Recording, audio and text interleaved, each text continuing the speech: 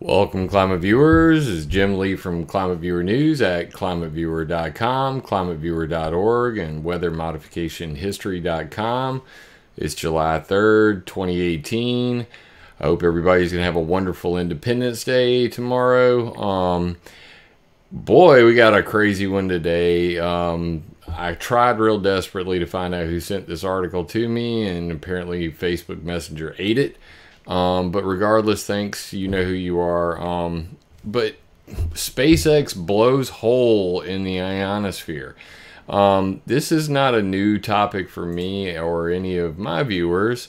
Many of you have already, heard about the, work I've been doing on sounding rockets and people, blowing holes in the ionosphere. So, and most of what I'm talking about is with sounding rockets. We're going to get into that in just a second. But I'd like to mention that, everything you're about to see is open source, free of charge. And if you would kindly support me monthly on Patreon, I'd appreciate that. Or give a one-time donation on PayPal. Always appreciated. I did quit drinking coffee, so I probably need to change that to green tea or something. But regardless, I'm feeling much better. Many of you know about my battle with Graves' disease. But regardless, working out, man, it's really helping out. So to the story at hand, I've already published it on ClimateViewer.com. Links in the details over there. For all of you watching this live on Facebook, I appreciate you. Thank you guys for hanging out. Say hello, everybody. I see that a lot of people have already jumped in. Please share this video around. It's going to be pretty epic. So this whole blowing a hole in the ionosphere, I've been saying for a long time that ionospheric heating, using things like HARP, rockets go hand in hand with that, and they always have. I'm going to break down the story for you, give you a lot of details. Pay attention. I'm going to go very quickly on this one. So, like I said, all the details are already on here. We're going to go through them very quickly. And as I previously mentioned, there's me and Dominic. We just did a video on artificial gravity waves, barium clouds, and chemtrails from space. And just before that, I did aluminum, barium, and chemtrails from space. So I hope you guys will check those out, along with the Trump video on the Space Force. Pretty funny stuff. But here's the story in a nutshell. Elon Musk's Falcon 9 rocket tore a hole in the atmosphere. Now, the article is dated March 26, 2018, and the launch actually occurred back in 2017. But the interesting part about it is that it blew a temporary hole in the layer of the Earth's atmosphere nearly 560 miles wide. Just one rocket launch. Now, this is bad for a whole lot of reasons. Namely that, it affects the ozone layer, it affects weather underneath. But the reason they're complaining, of course, is because it affects GPS and satellites. So apparently this 560-mile hole lasted for a total of, I believe it was 13 minutes. It caused a 1 meter GPS error worldwide. So your GPS, if you were playing Pokemon Go or something, would have been off by a meter. Doesn't sound like a big deal to the average person, but for the scientists, for airlines and boats that are navigating, this could get weird real quick. A guy named Charles C.H. Lin from the National Cheng Kung University in Taiwan said, without considering rocket launch effects, these errors from the ionosphere, troposphere, and other factors will produce up to a 20-meter errors or more. So this could get really weird really quick. And that's why they're now starting to get concerned about that. Now, this may not sound like a whole lot of, much to anybody. But, obviously, screwing with the atmosphere with these rocket launches, there are multiple launches per day. I get all the launch notifications. And, you know, ripping holes in the ionosphere, bad idea, monumentally bad idea for a whole lot of reasons. I'm going to go right into those. But a scientific paper was published as a result of this, you know, of them ripping, you know, tearing the ionosphere a new one. And the paper was gigantic circular shock acoustic waves in the ionosphere triggered by launch of the Formosat 5 satellite. Links are in the video or in the article already if you guys want to read this. It was launched from Vandenberg Air Force Base, and you can see that 24 August 2017, and of course it made a huge hole in the ionosphere, and they talk about the total electron content and a whole bunch of stuff like that. But shock acoustic waves is what they're blaming it on. Interesting. But let's jump back a little bit and do a little bit of history. So James Roger Fleming, one of my personal heroes, best historian on the planet on geoengineering, wrote a paper called On the Possibilities of Climate Control in 1962, Harry Wexler on Geoengineering and Ozone Destruction. And in that paper, Harry Wexler, before his sudden heart attack, before he could give this speech, warned that shooting rockets into the sky and tearing holes in the ionosphere could disrupt weather worldwide, and, you know, obviously tear a hole, you know, destroy the ozone layer. Of course, we all heard the story about how CFCs are to blame for destroying the ozone layer. No real mention of, you know, tearing holes in the ionosphere. But this is a great paper. I also have a PowerPoint right here that you can click on and go through that and read, you know, Harry Wexler's warning as it was.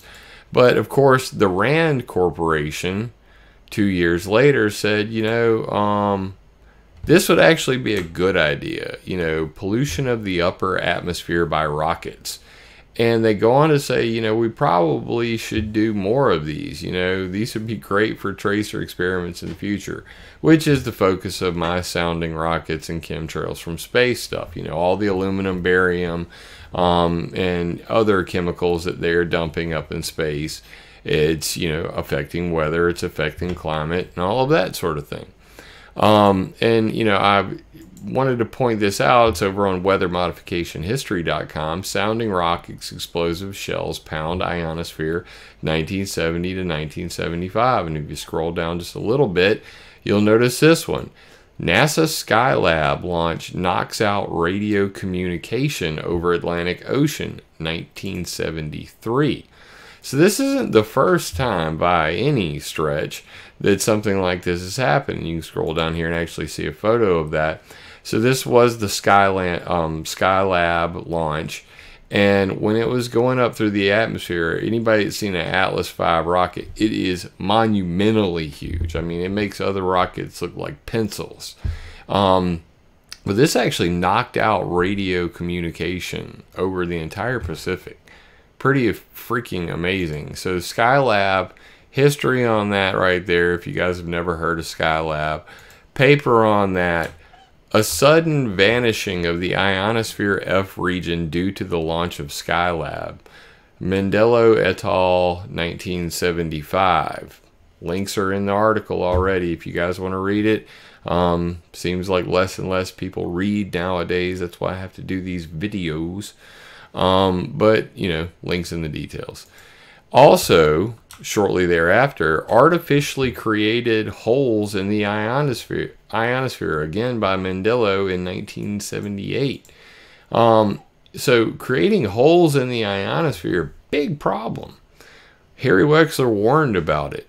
And nobody's really talking about it. Well, now that SpaceX tore the ionosphere a new one, apparently people are talking about it again. Go figure. But here's where the story gets even weirder.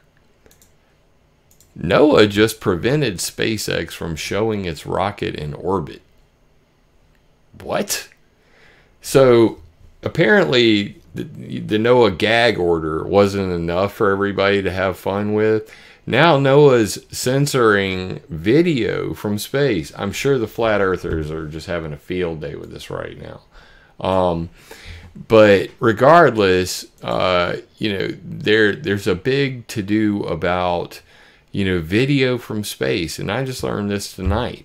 So what was NOAA's excuse for this? Well, NOAA said, we're looking into questions why the broadcast interruption of this morning's SpaceX launch of the Iridium 5 will be in touch when we know more. Which prompted some pretty funny responses. This guy right here, can I blow that up? Ham radio organization AMSAT had to get a NOAA license to take a 320 by 240 pics of the AO92 CubeSat like these, including an inspection of my ham station in my den. It's overkill. Are you kidding me? And people are like, well, NOAA, we're waiting. I mean, can you give us an answer? Because this gonna be good. And apparently I found that answer why NOAA killed the satellite feed. Obviously this was just some BS, them saying, we don't even know why it was interrupted. Well, an obsolete law prohibits SpaceX from broadcasting videos from space. Are you serious? Are you freaking serious? So I had to look into this law, and it's several decades old. It was passed in 1992, and it's called, let me see the exact name that they gave you here, the National and Commercial Space Program Act. And apparently this act prevents people from broadcasting video from space without a license. Are they? So this kind of goes back to my old Google Earth days, and a military paper that I read one time that said, one day there will be video from space widely available, and this is going to make it very hard for us to keep our secrets secret.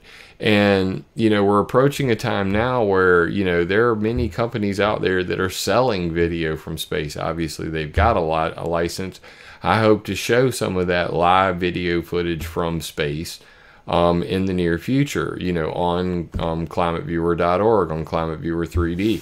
So I'm in, talks with some people about being able to do that. But apparently if I do, I'll have to get a license. So that law is over here, U.S. Code Title 51, National and Commercial Space Programs, and links in the details. Obviously it's already on the article, and this is straight from NASA, their version of it. But apparently NASA wouldn't even allow them to show their SpaceX launch without a license. So that's the big story.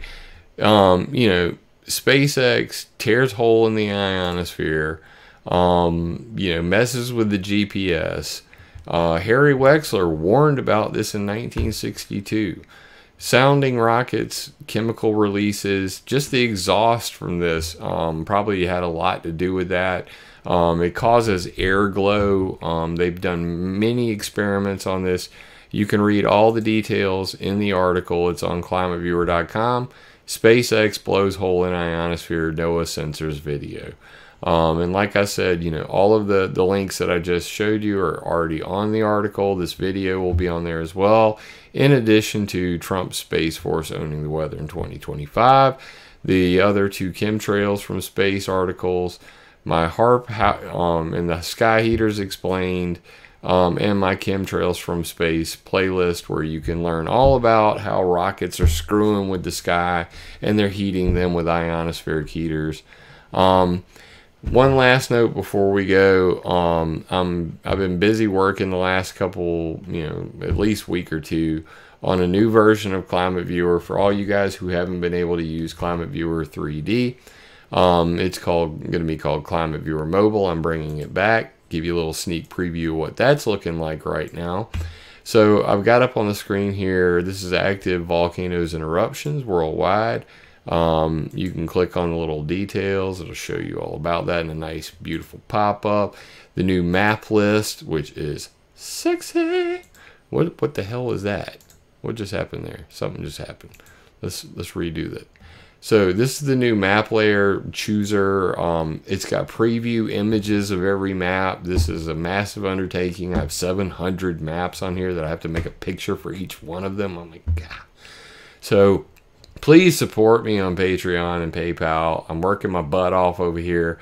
But as you can see, it's already looking dead sexy. I love having the image previews of each of the maps. It makes it so that people can, you know, see what they're about to click on. Red ones are the really big maps, so you'll know, you'll be warned. You can click on this. It's, you know, goes from load map to remove map, puts it up on the map here.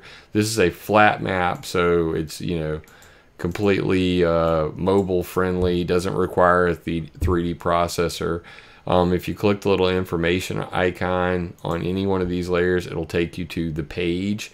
Every single map has its own page with descriptions, where it came from and all of that. I'm still working on all this, but it's working beautifully so far.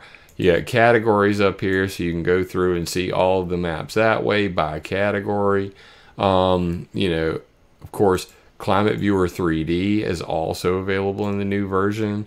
It also has the beautiful map list, which for some reason is screwing up because I'm making a video. I mean, what the hell? Anyway, it's new. I'm working on it. There's a, if you want to test it out, it's at mobile.rednet.solutions currently, if you want to beta test it. And the whole thing has a beautiful site map to go along with it, which will have text links to every single map. You can see that I've gotten this far so far. 700 maps to go. 700 maps total. I've got about 630 to go. Oh my gosh. So I would encourage you to please continue to support me on ClimateViewer.com. Give monthly with Patreon. One-time donation with PayPal. I do all of this for free otherwise. And of course, if you'd like to donate to fixing my health, you know, I have a GoFundMe currently going, gofundme.com/fixmythyroid. I am feeling much better. I've changed my diet. I'm working out. Thank you to everybody for your prayers, your well wishes, your information. I've tried so many new things that are really helping out, and I greatly appreciate your support. So thank you guys for watching. I hope this has been an informative video, and watch out for those rockets, because apparently they're tearing the ionosphere a new one. So once again, thank you to all the guys hanging out and chat with me late tonight. I appreciate you guys all showing up, and please share this video around, and remember that this information is powerful, and you know, with information and with power comes great responsibility. So with that information, please remember to attack ideas, not people. If this video resonates with you, leave me a comment, because I love hearing from y'all. First time here, be sure to subscribe and click the bell. The bell doesn't always work, so come to ClimateViewer.com and sign up for our newsletter. Remember, it would be impossible for me to do this without your support, so please join my Patreon or buy me a coffee on PayPal. And always, attack ideas, not people.